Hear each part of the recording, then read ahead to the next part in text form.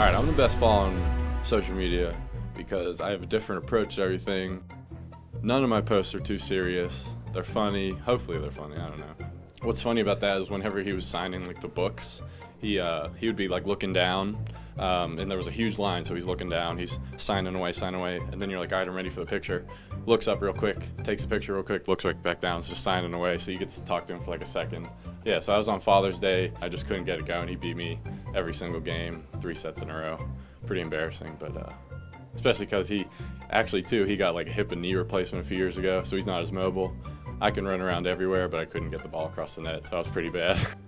Right there, I had the curl going on. I had that for like over a month. And I know people probably think it's weird, but it just cracks me up more than anything that people see with the mustache, and they're just like, kid's probably a weirdo or something. I don't know, it's just True Detective Colin Farrell, he's got a great one going right now. So you gotta respect it. I try and not take myself too seriously. I just like to have fun, and my brothers are the same way. My brother has a good Instagram as well. Me and my brothers always wear cat shirts, and that usually gets people laughing a little bit.